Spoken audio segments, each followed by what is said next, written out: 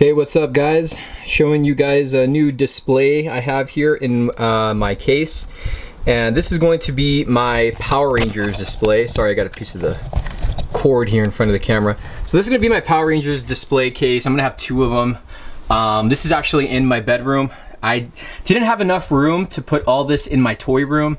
So I had done this past weekend and I figured I'd show you guys right now. So this is what the display case is going to be so far for the Power Rangers display case. So I still have a lot of stuff I still need to put up, so this isn't the finished product. This is just one case.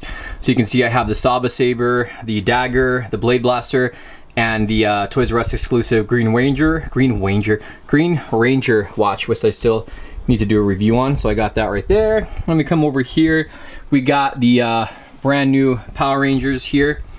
So hold on a second here. All right, I had to change the lighting. So we have in the front is the brand new 6-inch Legacy figures.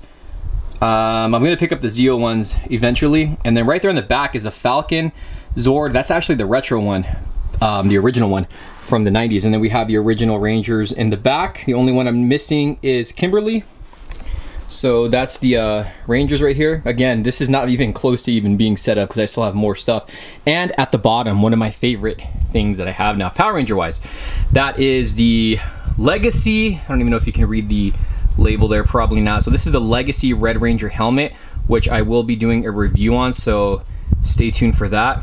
But that's my Power Rangers display so far, guys. Hope you guys like that, like the display. Actually, for the watch, if anybody asks, I picked that up at the mall. Went to a watch store and I was like, do you guys sell display, you know, little plastic little displays for your watches, which are these right here? And she gave me a bunch of them for free. So very, you know, nice lady for doing that. And then I have the doll stands that you can get at Michael's. I'm using that to stand the blade blasters.